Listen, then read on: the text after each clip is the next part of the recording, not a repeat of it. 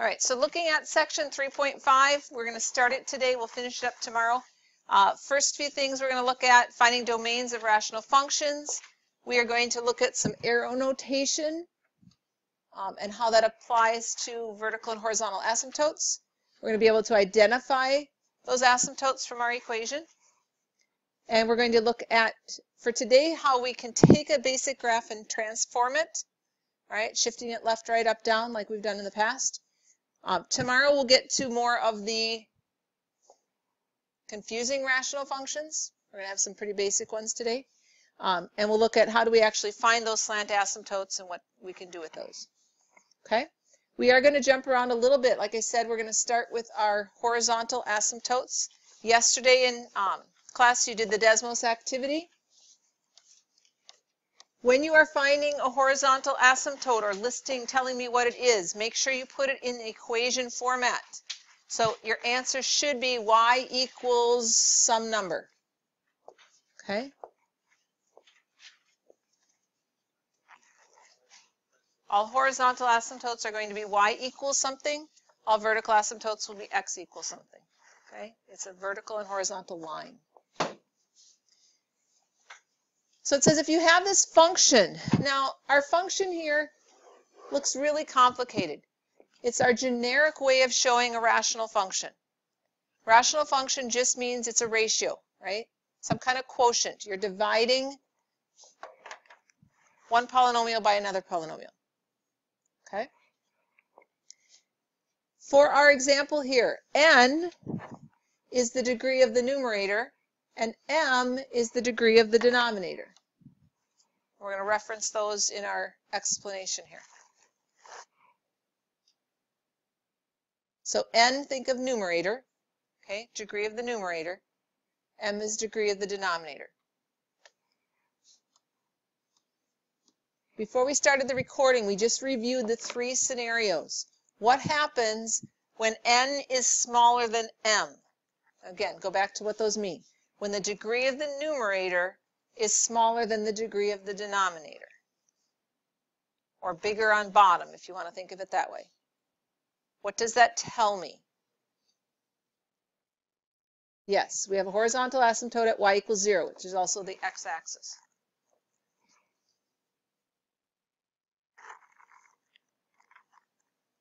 What happens when n equals m? So the degree of the numerator is the same as the degree of the denominator. Then what do we do? Do we have a horizontal asymptote? If the degrees match. Yes, but it's not at 0 anymore, right? It moves to where? Right, we use the leading coefficients. In our example up here, the leading coefficients, say a sub m and b sub m. We're just going to take the two numbers, those front coefficients, and divide them.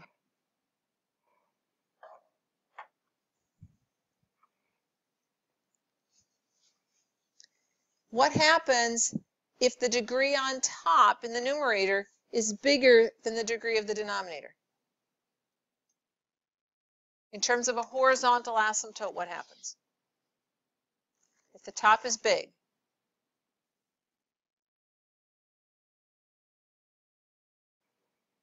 we just reviewed this, guys. If the top is smaller, we have one at 0. If they're the same, we use the leading coefficients. If the top is bigger, it could be a slant asymptote, right, if they differ by 1. But for sure, we have no horizontal asymptote, right?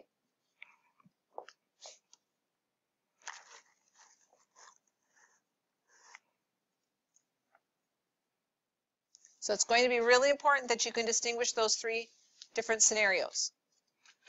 If the top is too small, it goes at 0, y equals 0. If they are the same degree, we're using leading coefficients. If the top is too big, the degree on the top is bigger than the degree in the denominator, then we don't have one. Okay? So we are going to look at finding the horizontal asymptotes for these three. Our first one, what do we notice about the degrees? They are the same.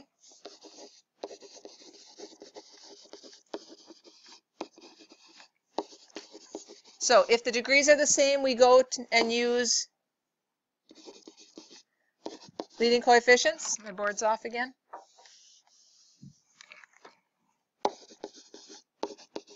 Use leading coefficients. So what are the leading coefficients in this case? The 9 and the 3? All right, so we would say we have a horizontal asymptote at y equals 9 over 3. 9 over 3 reduces to just a 3. So my asymptote would be y equals 3. Okay. Looking at the second one, what do we notice about the degrees? What? Okay, denominator's bigger. All right. Top is smaller, denominator's bigger, however you want to say it.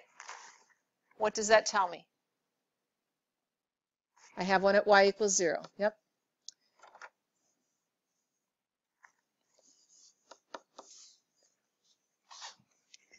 All right. Our third case, what do we know about the degrees? Top is bigger? All right, I'm going to have to pause the recording here and fix my board.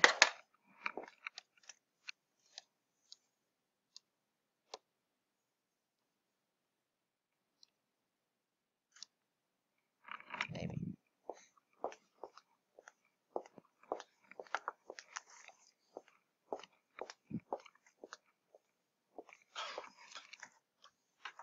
All right, here we said the top is bigger, which means no horizontal asymptote. Yes?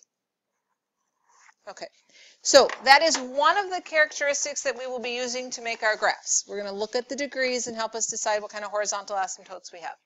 All right, let's go back because we have a few other details we want to fill in.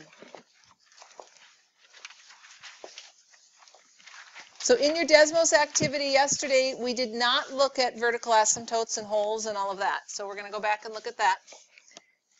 Remember, we talked about rational functions just being a ratio. All right, we have two polynomials, one in the numerator, one in the denominator.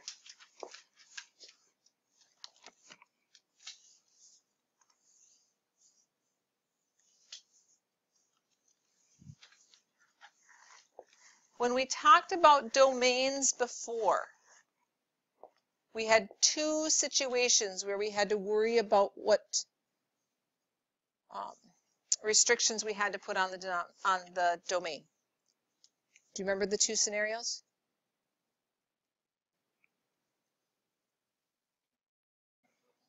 Square roots, which we said couldn't be negative inside, right? Can't square root negatives. We won't encounter those with rational functions. Okay, what was the other restriction? 0 in the denominator. That's what we have to worry about here. Because with a rational function, we always have a denominator. So our domain will be all real numbers except those x values that make the denominator equal 0.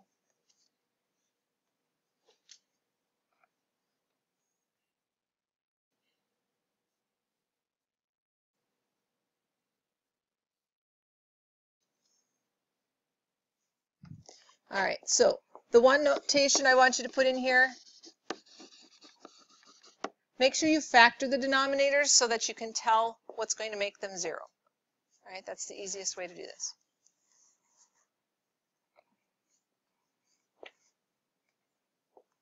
So can we factor the first denominator at all?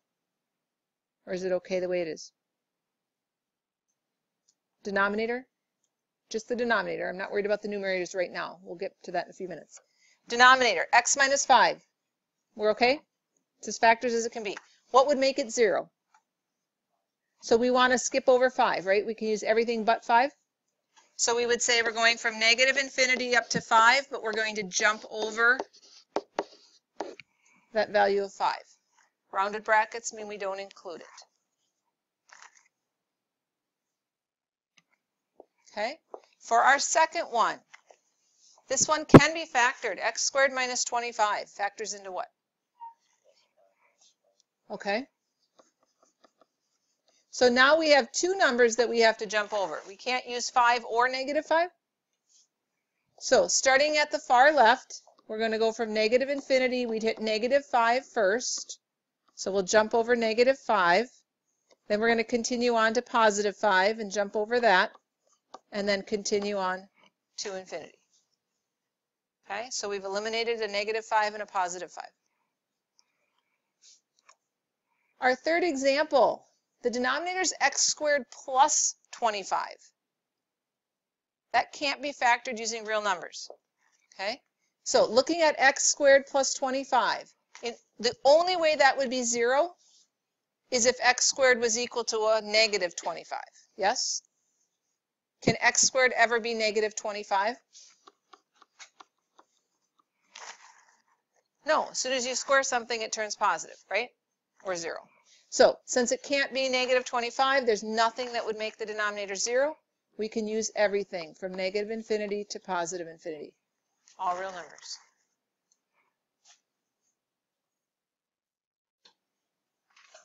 All right, for our last one, take a second and factor that denominator.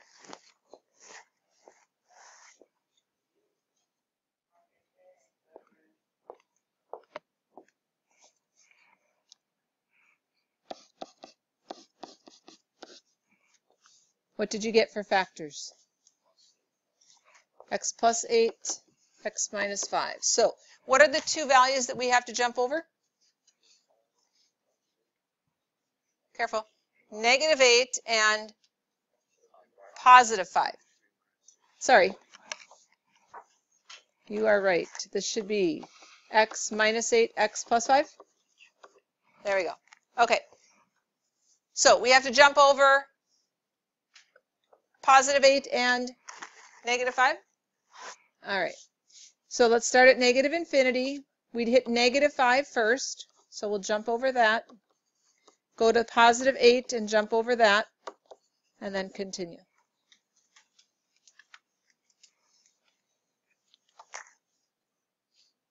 All right. Questions about domain?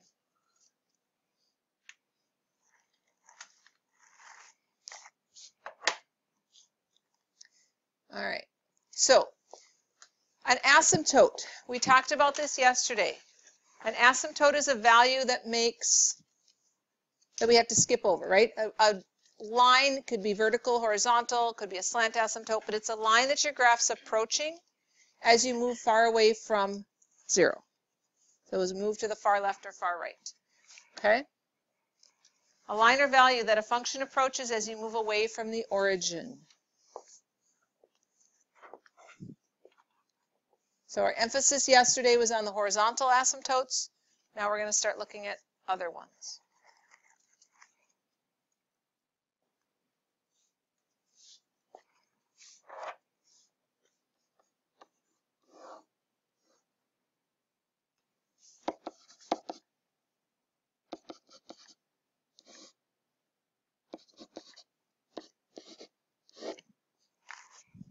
Okay, we are going to look at two pretty basic rational functions, just y equals 1 over x, y equals 1 over x squared. We're going to look at the shapes of those graphs and what that can tell us. For our first one, y equals 1 over x, what would my domain restriction be? X can't be 0. So on my t-chart here, I did put a 0. I'm going to put a blank for y. All right, we cannot be at 0. There won't be any value there. What happens if I put a negative 2 in for x? What do I get for y?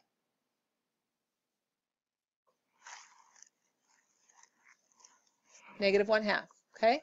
If I put a negative 1 in? Negative 1. What happens if I put a negative 1/2 in? Now I have 1 divided by negative 1/2. Dividing by a fraction is the same as multiplying by its reciprocal. So dividing by negative 1/2 is really the same as multiplying by negative 2. So 1 times negative 2 would be negative 2. Okay. What about for the positive values? What would be 1 divided by 1/2? Would be positive 2. 1 divided by 1, and 1 divided by 2. All right, take a minute and plot those points.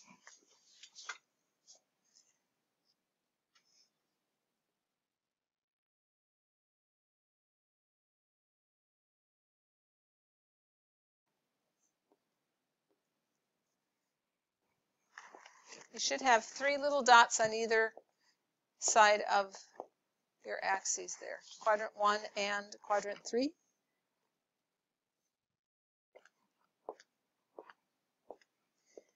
Now, we've talked about horizontal asymptotes already. Where would the horizontal asymptote be for this one? Our top degree is 0. Our bottom degree is 1. Yes? So top is smaller. We should have a horizontal asymptote at 0. Does it look like that's what we're seeing? Yes. We have a branch here.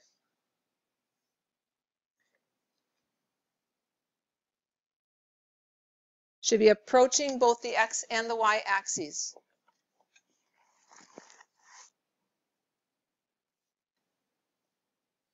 Okay.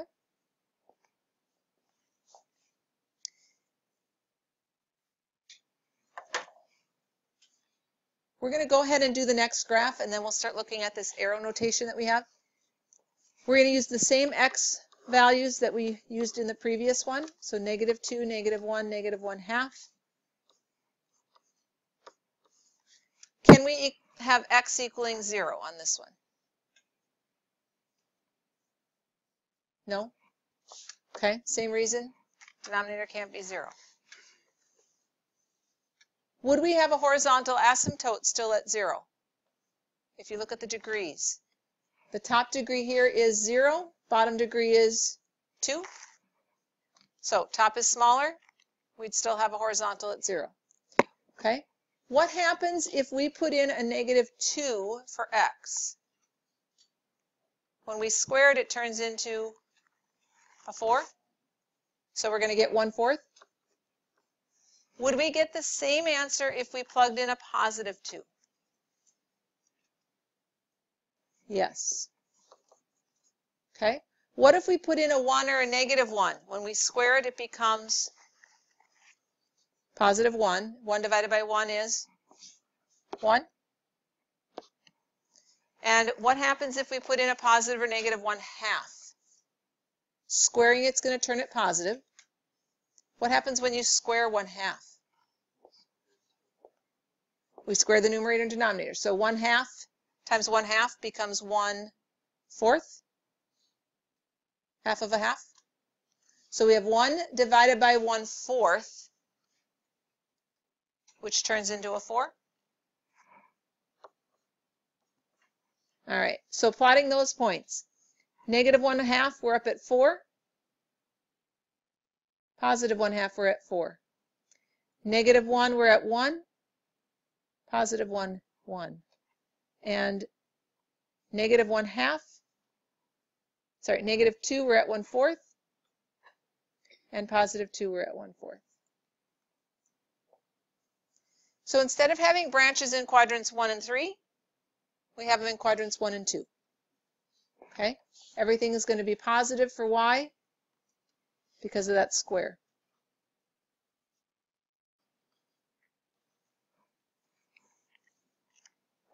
So again, we said we should have a horizontal asymptote at 0. Does it look like we do? Okay. We also said that we can't equal 0 in either of them. So that is a vertical asymptote, right? Our graph is approaching x equals 0, the y-axis, but never getting there. All right, so some notation that you're going to see.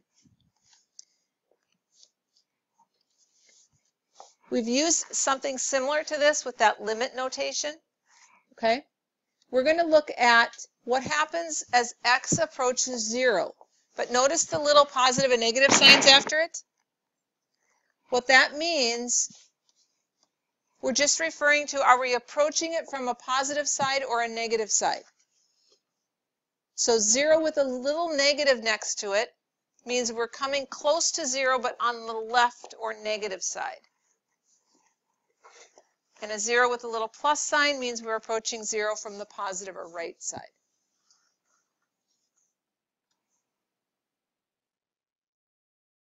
Okay.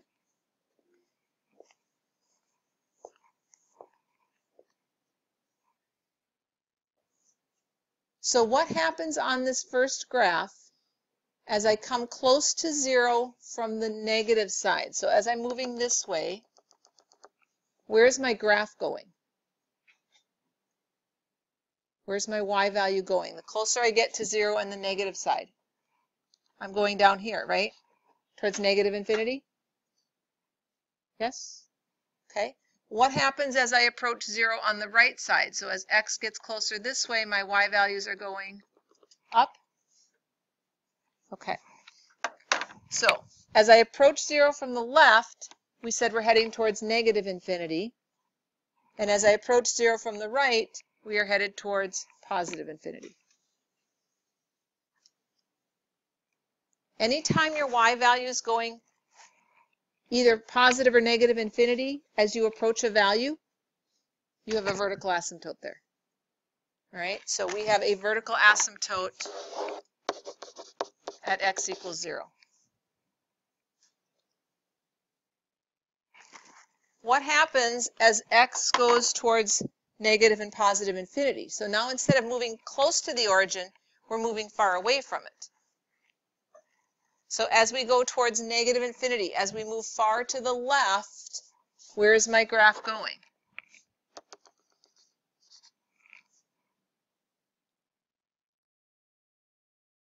As x goes towards negative infinity, my graph is coming up this way, correct?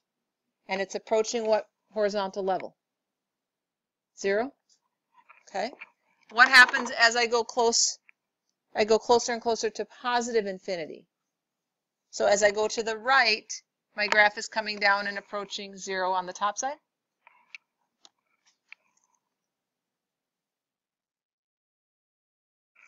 So as I go far to the left or far to the right, this is telling me I have a horizontal asymptote at y equals 0. All right. I want you to take a minute and look at our next graph. I'm going to pause the recording for a minute. Talk at your tables. As you approach each of those values for x, what is your y value doing? All right, let's check our work. As we approach the origin from the left side, the negative side, where is my graph, my y value going? It's going up. As I approach it from the right side, my graph is going up again. So in both of these cases, you should have had a positive infinity symbol. Okay? As we approach negative infinity for x, as I move far to the left side, my y values are coming down and leveling off at what value? At 0. What happens on the right side? Same thing. I'm approaching 0. Okay? All right, so what we are going to do is we're going to take those two graphs that we just did and we're going to transform them. Okay? So what I'd like you to do, we have graphs of both of those on the previous page, yes? So take a minute and just transfer those points to these two graphs. Don't draw in the graph, all right? Don't connect the dots. Just place your dots in there.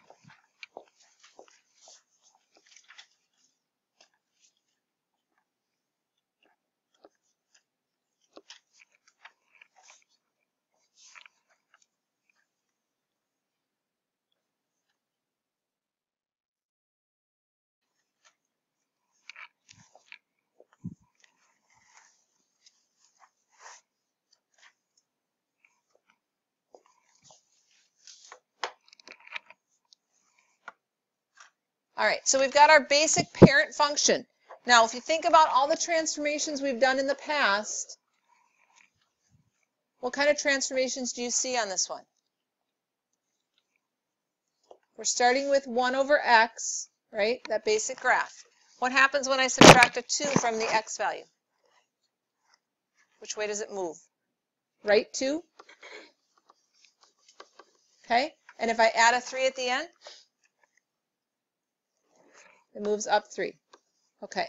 Now, for our original graph, we said we had a horizontal asymptote at 0, correct?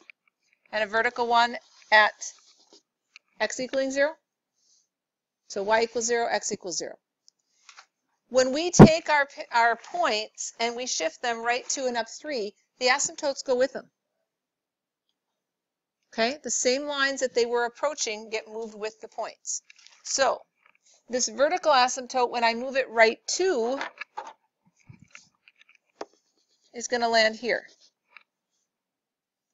The horizontal asymptote, when I move it up 3, is going to move up to here. Okay? So I have a vertical asymptote at x equals 2, and I have a horizontal asymptote at y equals 3. I'm getting those right from the transformations. Now, we know the shape of our graph, right? It was in quadrants 1 and 3, a little curve approaching the asymptotes, yes? So when we go to move those points, if I take the point 1, 1 and shift it right 2 and up 3, it lands there. Yes? If I take the point 1/2, 2, move it right 2 and up 1, 2, 3, it lands there. And if I take the point 2, 1/2, right 2, up 1, 2, 3, it lands there. So it's the same curve, right? I've just picked it up and moved it right and up. So I'm going to have a branch here, and then my other branch will be in here. Yes? It's going to look the same. We've just shifted its position on the graph. All right, same with this one. We had asymptotes where the axes are. Which way are we moving them? What does this tell me? We're starting with 1 over x squared, right? What does adding that extra plus 1 in there do? Left 1, okay? So the transformation here would be left 1 and down 4. Okay? So we're going to move our vertical asymptote left 1, lands here, at x equals -1. We're going to move our horizontal asymptote down 4. So we have a horizontal asymptote at y equals -4. Yes? All right. We're going to move 2 points. We'll move the easy ones. 1, 1. I'm going to move it left 1 and down 4. It's going to land there. If I move -1, 1, left 1 and down 4, lands there. And I know my branch looked like this.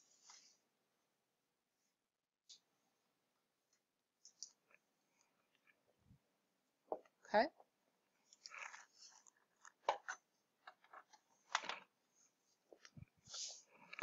So the last piece is, how do we find the vertical asymptotes from the equation? All right, without actually seeing the graph of it and knowing it's approaching that value. Vertical asymptote is always x equals a number. It's where the function increases or decreases without bounds as x approaches that value. Without bounds means we're heading towards infinity or negative infinity. It's just going to keep going.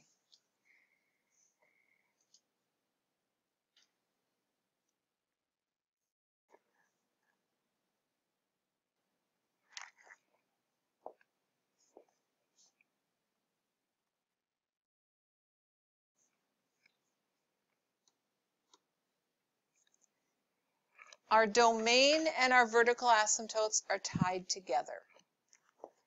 Okay? Domain is what the values that x can never hit. So if we have a vertical asymptote, it's a line that we're trying to approach, but we're never going to quite get there. Okay? So we start by looking at what makes the denominator 0. In order to do that, we now have to factor both numerator and denominator, because any domain restrictions are going to create one of two situations. If it's a factor that we can cancel out, it creates a hole. If it's a factor that doesn't go away, it's a vertical asymptote. I'm going to pause the recording for a minute, let you finish writing that. All right, so how we are going to figure out our vertical asymptotes and holes. We factor everything, numerator, denominator.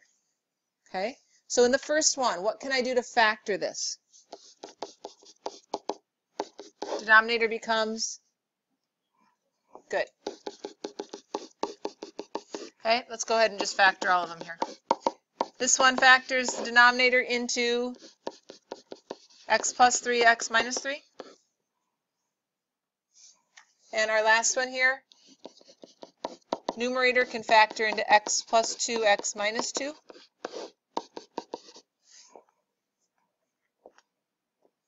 Okay, so if we're finding vertical asymptotes or holes, we factor everything to start.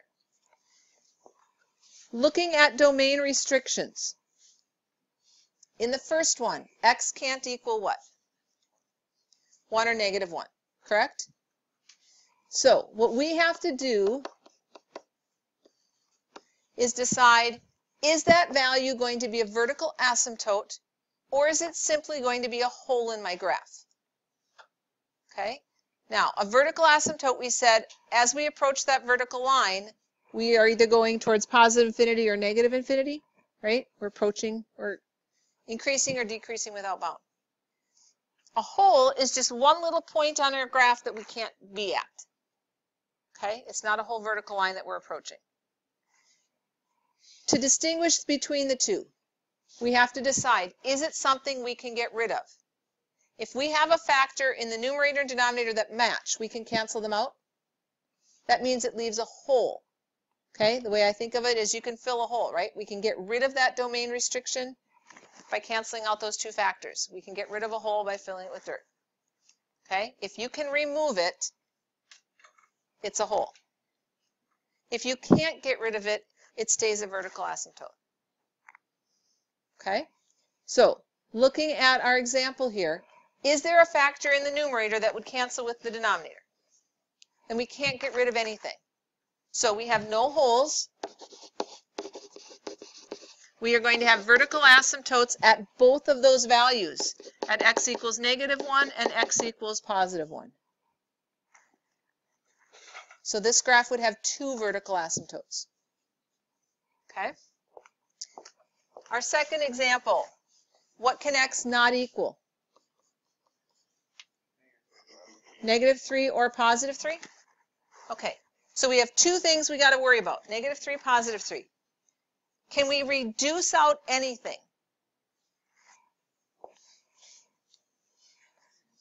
The x minus 3. So I can remove this, okay? This function now becomes 1 over x plus 3 in its simplified form. So the one that I got rid of leaves a little hole. The one I can't get rid of leaves a vertical asymptote. So I can't get rid of this x plus 3. It's still in the denominator. So x cannot be negative 3. It is a vertical asymptote. So x equaling negative 3 is going to be a line that we approach, but we can never get to. Because we got rid of this x minus 3 piece, that restriction where x is 3 is a hole instead of a vertical asymptote. We can get rid of it.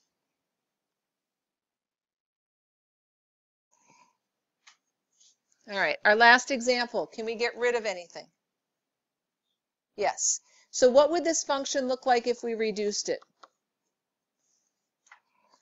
Just a plain x plus 2? Okay. What was the restriction? When we first looked at it, we said x cannot be a 2. So because that was removable, we are going to say there's a hole at x equaling 2 rather than a vertical asymptote. What this graph is going to look like If we were to graph y equals x plus 2, it's going to have a y-intercept of 2 and a slope of 1. Yes? But where x equals 2, there'd be a little hole in the graph. So we have a line with just a little hole in it. Okay, we'll talk more about those tomorrow.